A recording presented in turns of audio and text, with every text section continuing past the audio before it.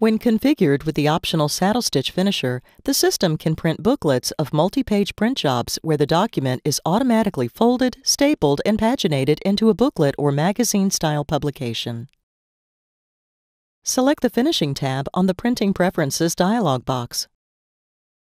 Select the booklet icon. Select Details to open the Booklet Details dialog box. Select the Output Document Layout drop-down box. Select the booklet size.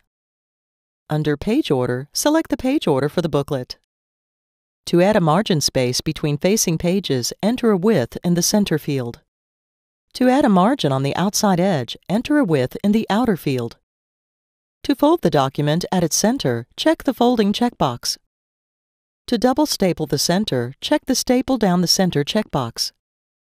Select OK to close the dialog box.